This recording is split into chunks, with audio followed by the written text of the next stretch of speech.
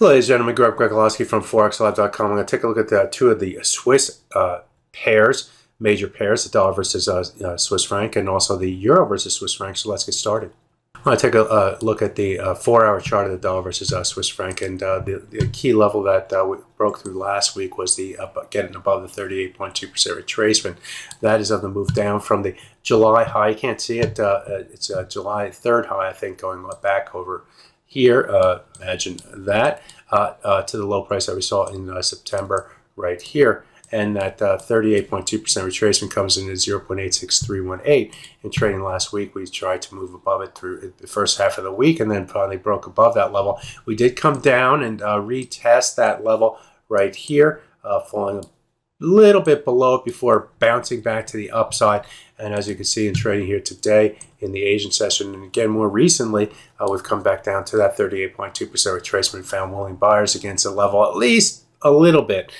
If the price were to break below that 38.2% retracement, we then look toward this swing area through here, which has a number of different swing lows right here, which then turned into resistance here, here, here, here, and here. We moved above it in trading last week and used that level as a support to base to the upside. So the 0.8607 to 0.8619 will be the next target to get to, and through. If we get below that, we'll look toward the 100-bar moving average on the 4-hour chart down below. I'm sure the 100-hour moving average or the 200-hour moving average also in play, so be aware of those levels. But right now, as long as we can hold the 38.2% retracement, the bias remains more to the upside. If it is able to do that, then we look toward the high prices that we saw in last week's trading, probably around the 70-ish type level. Get above the 70 level and we start to look toward the 100-day moving average. Let's take a look at the Euro Swiss next. And again, I'm going to focus on the hourly 4-hour chart.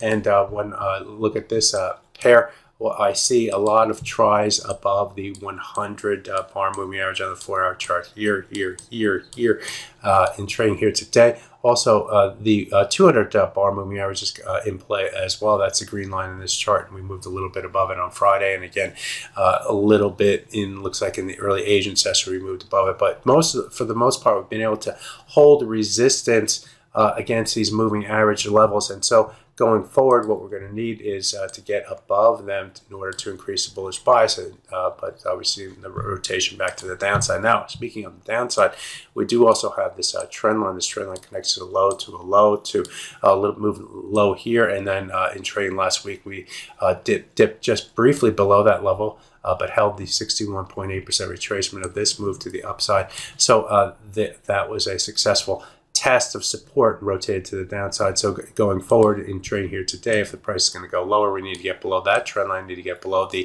61.8% retracement to increase the bearish bias. Absent that, and we're still battling it out between the 100 and 200-hour bar moving averages above and the trend line and the 61.8% retracement below. So that's my look at the dollar versus Swiss and the euro versus Swiss from a technical perspective to kickstart your trading week. My name is Greg Gregolowski. Good fortune with your trading. Bye-bye now.